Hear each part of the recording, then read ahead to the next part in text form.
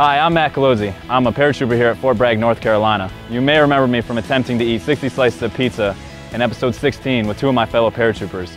I'm your host this week for Fayetteville180, presented by Cape Fear Valley Health and sponsored by the Fayetteville Regional Chamber.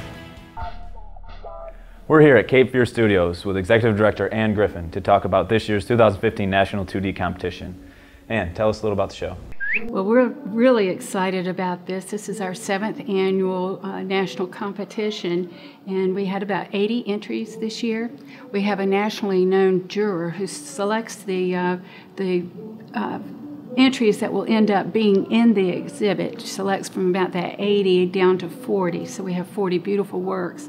And this is an example of one. This was done by the winner from last year.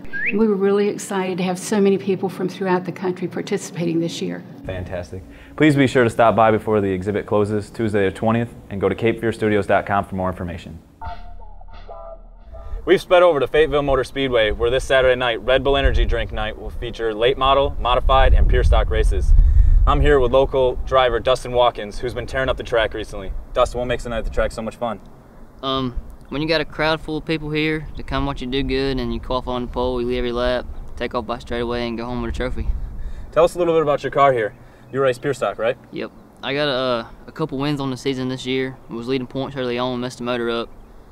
Got my motor in the car, just ready to go, and I don't expect to finish second this year in points. I plan on winning it.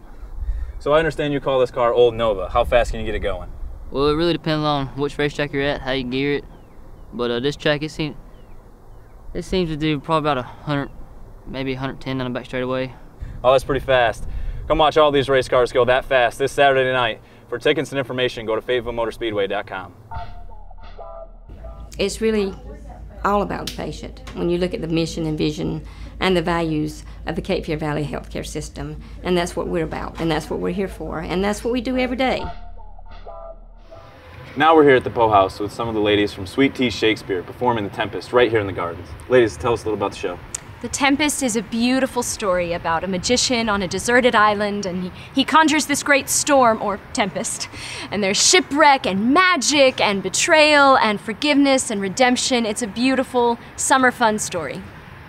Why should some of the local families come check this out?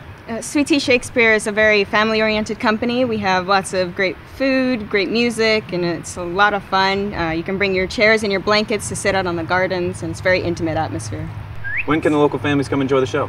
Opening night this Thursday, July 16th, and will run until July 26th. For more information, please check out sweetteashakespeare.com for ticket prices and additional information. Well, there you have it. Come enjoy the show right here at the Poe House. Well, that's it. We're out of time. Make sure to visit Faye180.com for next week's episode and for more information on events in our community. I'm Matt Kolodzie, and you have a great week. Dustin, take it away.